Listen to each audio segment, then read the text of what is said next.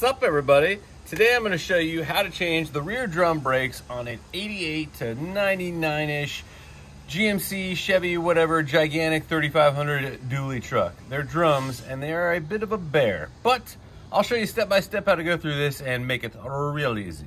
Get it in the air and then get the wheels off of it.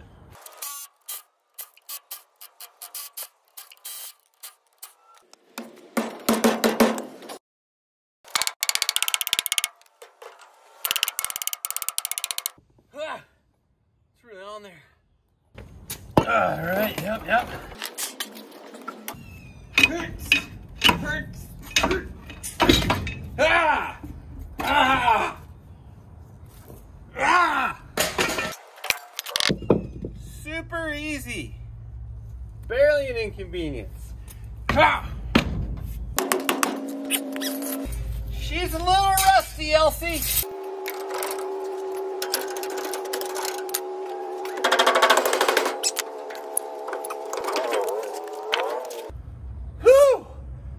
Can't imagine why nobody's ever done this before.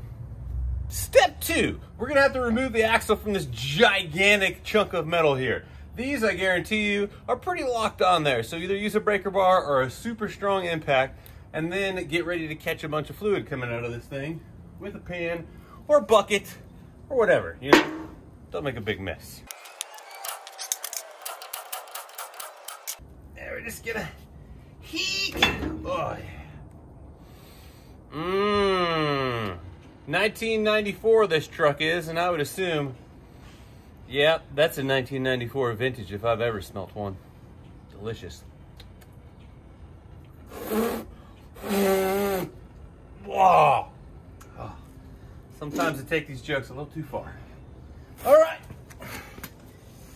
Pull your axle. Look at that. It's not even got anything gouged off the end. Happy day. Next, there's this little ring hanging out inside of here. You got to get that little puppy out of there because that's what's keeping this big nut on there that's holding the whole drum assembly on. How about you? Yeah, there we go. Come on, baby. Come on, baby. Next, you got to get this little block out of here. This is what's locking that nut into place. You should just be able to pull it out with a pair of needle nose. Should be.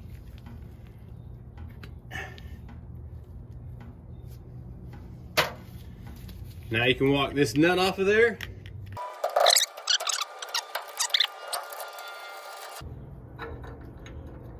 Shazam. Now that you got the nut out of there, it's time to pop a hernia and get this brake drum off of here. This ought to be a lot of fun. Oh, it's actually loose. I can't believe it. Holy shit. Woo! She's a little heavy. It's cool. Let's do some squats over here, guys. It's always a good idea to take a little video of where all your springs are, where all your set screws are, and everything like that, so that when you put it back together, you know where the hell it went.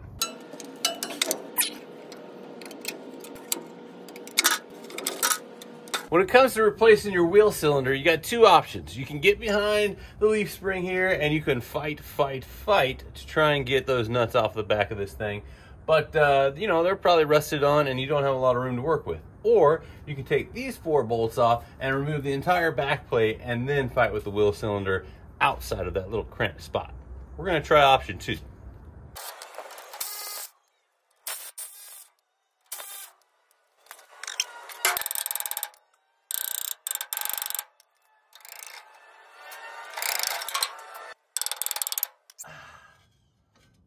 Super easy, barely an inconvenience. Now we've got access to the back side of this plate, and you can see the brake line is going into the wheel cylinder, and there's 2 big bolts that hold these puppies in here. So we're gonna fight to get this brake line off of here, then we'll take these 2 bolts out of this, and the wheel cylinder comes out. Who wants to place any bets on whether or not this thing comes off with a wrench? I am using a line wrench, so the odds are in its favor, but I think this is going to end up being a vice grip special right here. Oh, what? Man, that never happens.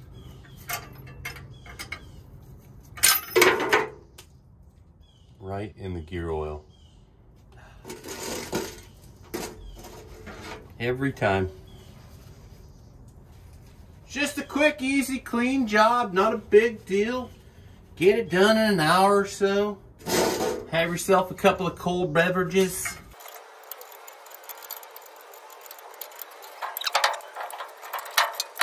So here's everything laid out for you. You got that rear plate, you got your shoe assembly, and then you got this gigantic drum and its axle right there.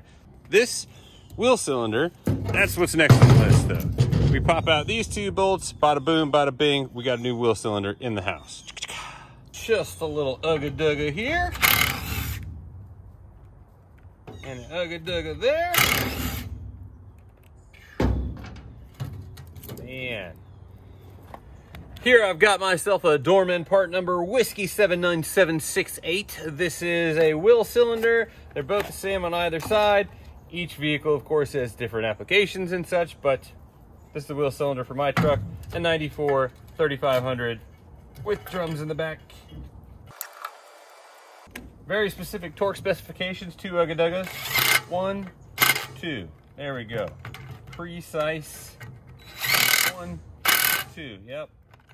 I could feel it lock in. That was the proper ugga-dugga thing.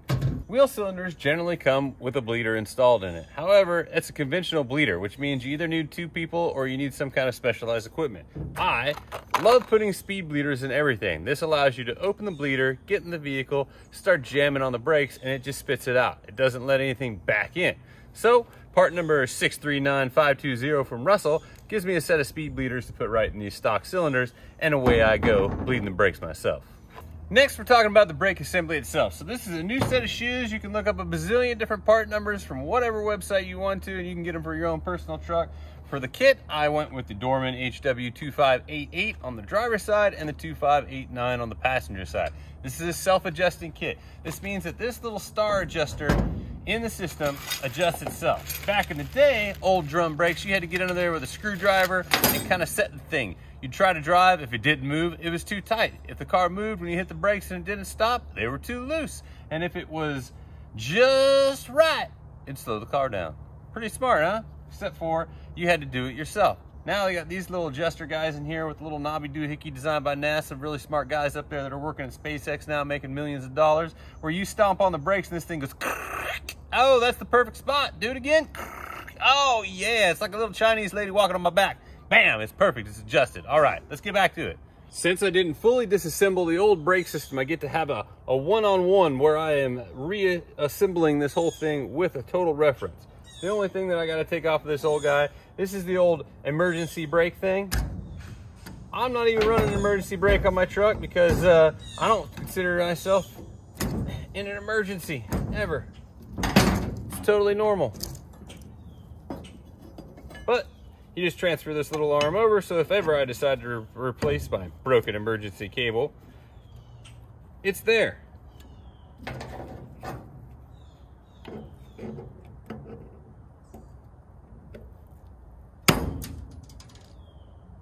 Where'd that go? I heard it. It went that way. Found it, no problem. All right, back at it here. Hot jambalaya, we're coming in like fried chicken on a Friday night. Try a different pair of pliers so maybe it doesn't fly away so badly. Hey, see if you want to do that. You like that better? Yeah, there she is. Bam. All right, so this is our little e-brake arm. A couple more things you're gonna need to use. This little arm that sits across here and keeps the thing braced against itself. That's also part of the e-brake kit. And then this little guy up here that wiggles back and forth and holds your springs in place. Something like that. The self-adjuster arm is a bear to install the spring. I'm not gonna lie to you. I put this little bad biscuit in my vise, hooked this little guy on it, and then I pulled for all of my life to get this little thing to hook over top of it.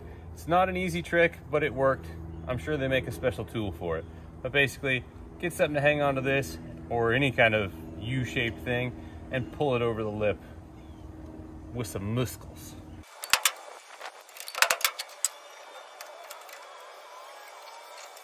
First thing, we're gonna put the backing plate on, and while I'm at it, I'm gonna go ahead and attach the brake line. Probably a good thing to have that on there.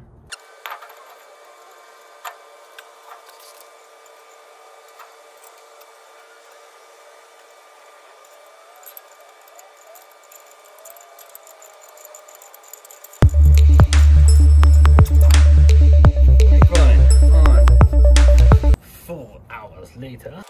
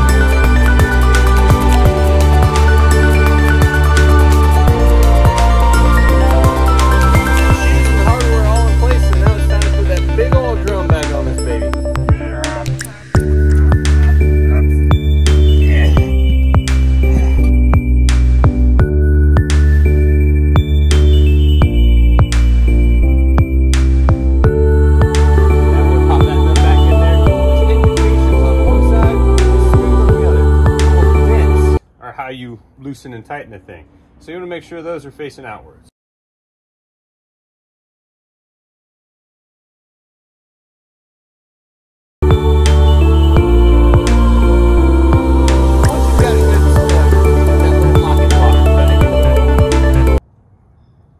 And reattach the little locking ring. Now you're ready to slide your axle back into the shaft.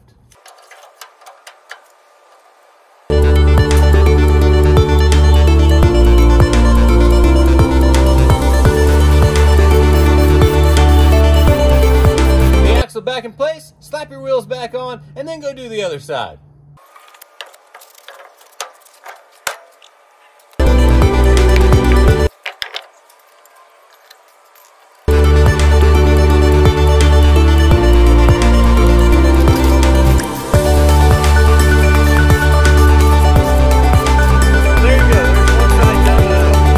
Information you need to do it on your own. Remember, this works from 1988 on.